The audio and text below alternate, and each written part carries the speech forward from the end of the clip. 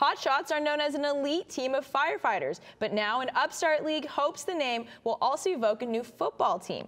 The Arizona Hotshots of the Alliance of American Football League begin to play next year, and Cronkite News reporter Matt Lively spoke to team executives today.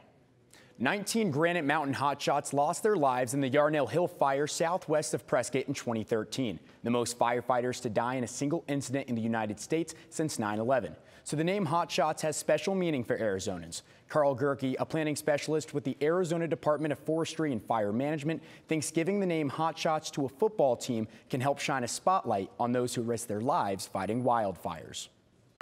I mean, it would be cool if they, offered actual shot crews to come down and, some of the sidelines or do something like that, participate in some of the activities. That would be neat. It's good that they named them after some firefighters, remember the Yarnell 19, things like that. Team President Scott Burbaker said that while no partnership exists yet between the Hotshot firefighters and the football team, he hopes to put something together soon.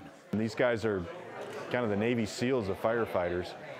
So over the coming months, we will engage with them and their support groups, etc., and find ways, the best and most appropriate ways to partner with them. The Alliance of American Football owns all 8 teams in the league. The AAF developed and tested each team's name before informing team executives over the last 2 weeks. Arizona General Manager Phil Savage said he thinks naming the Arizona franchise the Hotshots is a great way to honor the firefighting heroes. Bravery, courage, skill, teamwork.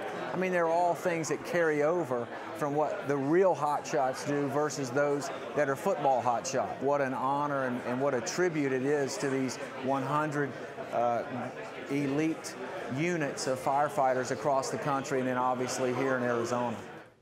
Cronkite News spoke with fire department chiefs in both Prescott and Yarnell. Prescott Chief Dennis Light said they weren't consulted about the team name, but he said as long as they use Hotshots in an honoring and respectful way, he won't take any offense. Yarnell Chief Ben Palm told us that he hopes the team isn't attempting to make profits off the Hotshots, but does not directly oppose the name. In the broadcast center, Matt Lively, Cronkite News.